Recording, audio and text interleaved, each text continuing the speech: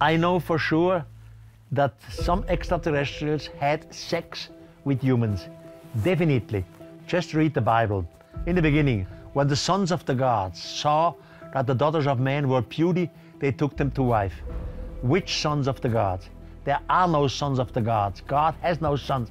It was the extraterrestrials. Read the book of Enoch.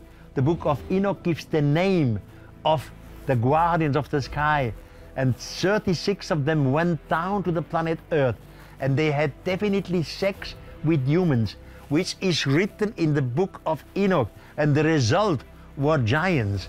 And the giants had elongated heads. That's why the humans adored them. The humans were afraid of them. Later, the humans copied it. They wanted to look like them. There was definitely a sexual contact between extraterrestrials and humans.